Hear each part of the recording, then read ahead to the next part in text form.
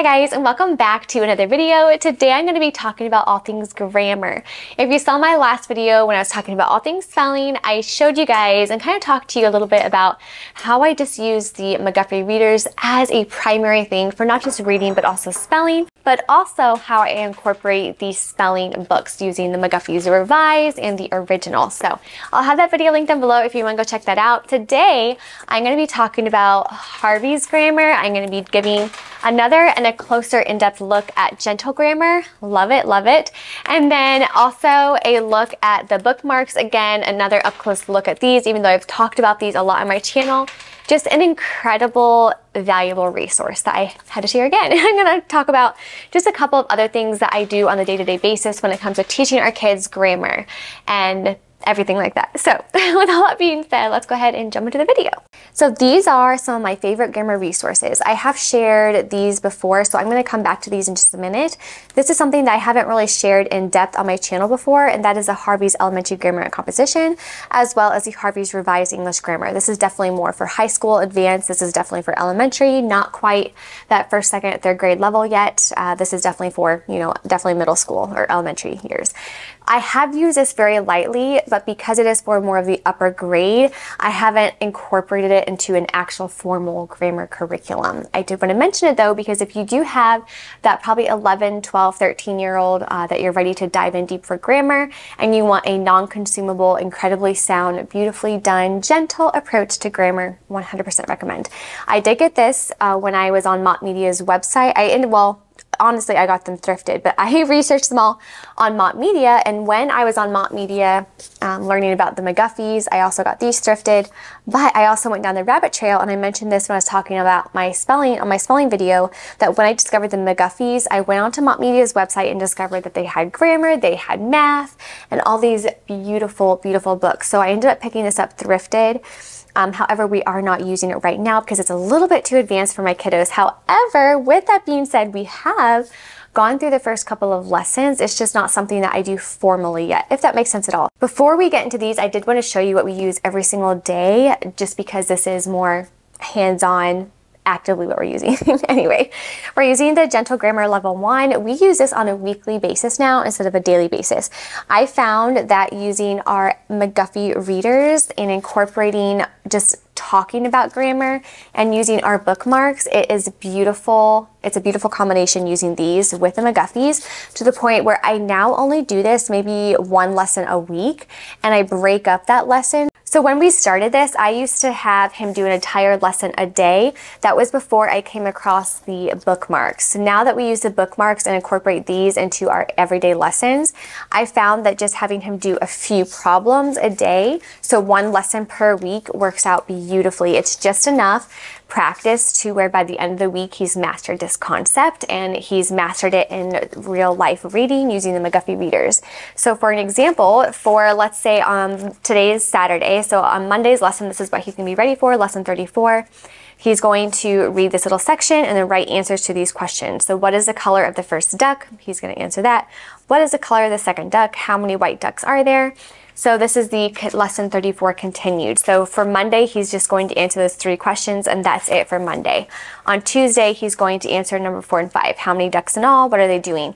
Now for me, I don't have him answer them in one-word things. I have him answer the questions in whole sentences. So he's doing the copy work, reading, things like that. And then parts of objects. So this is the part, let me show you here really quick. Parts of objects. So to the teacher, in all cases, present the object and ask the child to point out the parts or state the qualities.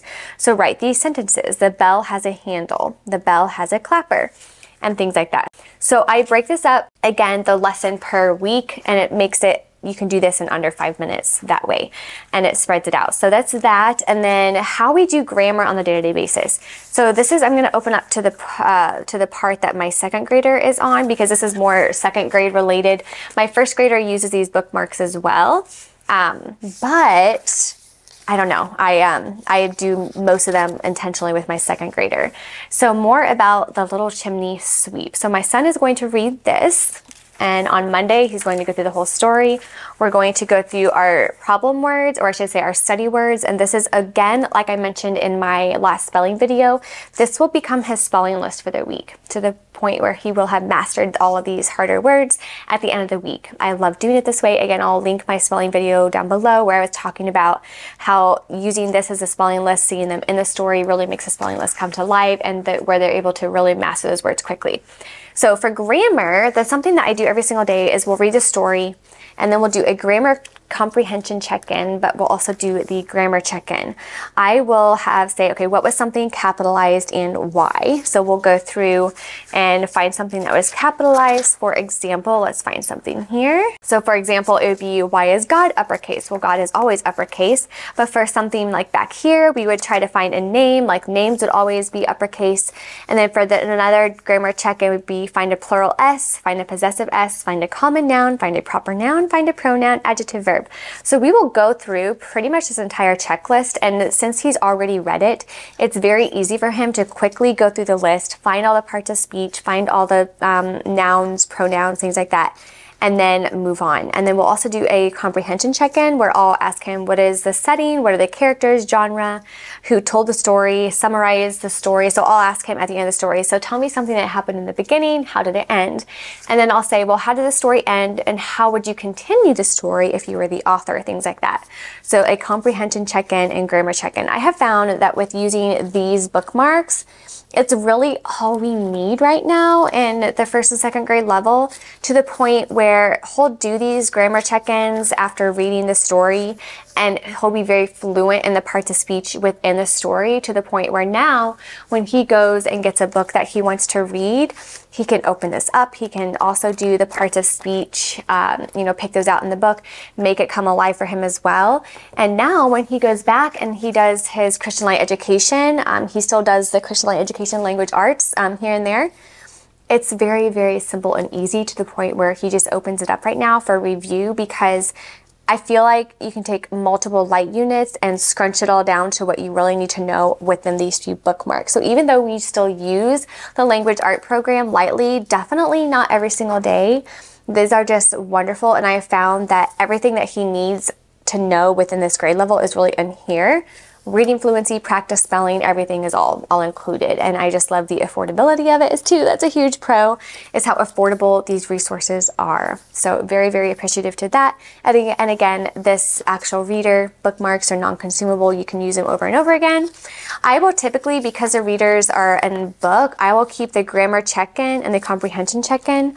I will keep them right in the book when he's ready. So after he's done with the story on Monday, he'll be able to go through those bookmarks and we'll go through them together if he needs help. But honestly, he just enjoys going through the checklist himself. He talks about it out loud. If I'm working with my 1st grader or my preschooler or toddler, he will go through those, and he really, really enjoys the bookmarks as well. So that is the basis of what we do every single day, incorporating grammar into our day-to-day thing. And the same thing is going to go for, as I mentioned in my last spelling video, when it comes to grammar. Honestly, the best way to learn about the different parts of speech and the way things are when it comes to reading stories is by actually getting the books out and reading them aloud, so they can see that and feel that and hear that come to life. So that is what we do for grammar. I am going to go ahead and give you guys a look here, 1 second, at the Harvey's Elementary Grammar and Composition, since I was going to do a designated video on this, but I did want to give you a quick look. Are you going to play with the bookmarks? Oh, she put this over here. That reminded me. I have this as well. This is the Usborne. I shared this in my Homeschool Mom resource video, but this is the Usborne Better English Grammar and Punctuation. There is an elementary version of the grammar and punctuation. It's like an illustrated guide.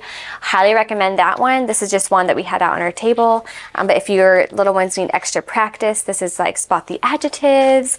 You have adding adjectives, and it's just a great little practice book. So if you need some help, or if your child is a visual learner, I highly recommend the Usborne English books. I'll have both of the ones that I have and love linked down below if you do want to go check those out for, again, that visual learner who might want something more hands-on.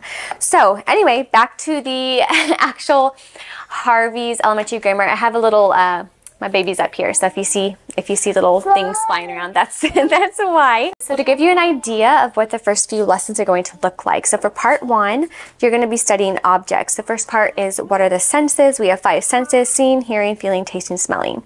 When we see, feel, taste, or smell things, or hear sounds, we are said to perceive them. So it's talking about perception. The first lesson is always going to talk about gravitation, what draws things down to the center of the earth. We cannot perceive this force, but we are conscious of it. That is, we know such a force must exist. We are conscious of many other things that we cannot perceive, such as love, hatred, joy, and sorrow. So talking about some bigger concepts. And then the next part is an object is anything we can perceive or of which we may be conscious of. So then we have what a word is, and then any questions. So that's all you're going to learn for the first lesson. Then you're going to go to how many senses have we? Name them. Name some things that we can perceive. Name some things that we cannot perceive. 2, you have definitions. So what is language, spoken language, written language, grammar, English grammar, questions, and things like that. Lesson 3, we go into the sentence. Then we have sentence making. I also did get the teacher's answer key, and this is, I wouldn't say 100% necessary, but it does give you the answer to all of those questions. So when you talk about objects, page 3, when you talk about a sentence is a group of words making complete sense or expressing a complete thought. It may also be called a proposition. So sentence making, this is going to give you ideas for how to make those sentences. That when it comes to here. It does start out with some simple concepts. By the time you get to, let's say, lesson 29, you have like the adjective element, and you go all the way to the back here. Order of parsing, models for parsing, descriptive adjectives, just some really, really advanced, almost, I want to say like high school, college level content in the back of the elementary grammar course. So this would probably take you all the way through. But this, on top of the Harvey's Revised English Grammar, would be the only 2 grammar books that you really, really need. Well guys, thank you so much for being here and for watching today's video. I hope you enjoyed seeing and hearing about what we do for grammar and how we incorporate it using the McGuffey's, just other books and other wonderful resources that we have just loved in our homeschool. Anyway, I hope you guys have a great day, whatever you're doing. And until my next video, God bless. Bye guys.